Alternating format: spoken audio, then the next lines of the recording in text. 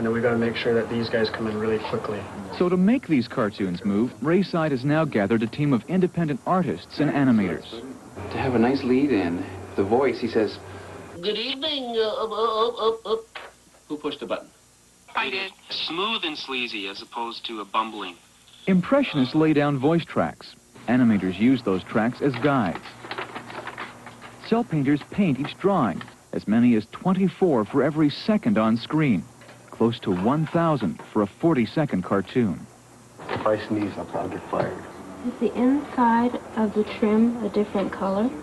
All of these elements combine to form the final product, which is then beamed from Vancouver to Toronto via satellite. You get something like this. Free trade means no tariffs on Gucci loafers. Free trade means my part can hammer on Tories instead of on me. Free trade means an end to Canadian manufacturing, an end to Canadian wine. Pretty high-tech stuff, but Raeside is already looking ahead to low-tech forms of self-expression. So without more ado, here's Adrian Raeside's first broadside. Good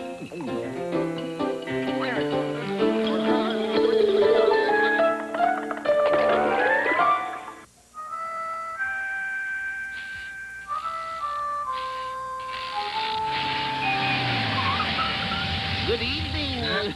I'm conducting a poll on who your choices will be for the coming election. What do you think of Ed Broadbent? John Turner? Daycare. Chlorination. Would you vote for a candidate that was vacant? If you had to choose between Brian Mulrooney, John Turner, and a squid, who would you vote for? How many bathrooms do you have in the house? Kinda makes you miss the locusts, don't it, Pa?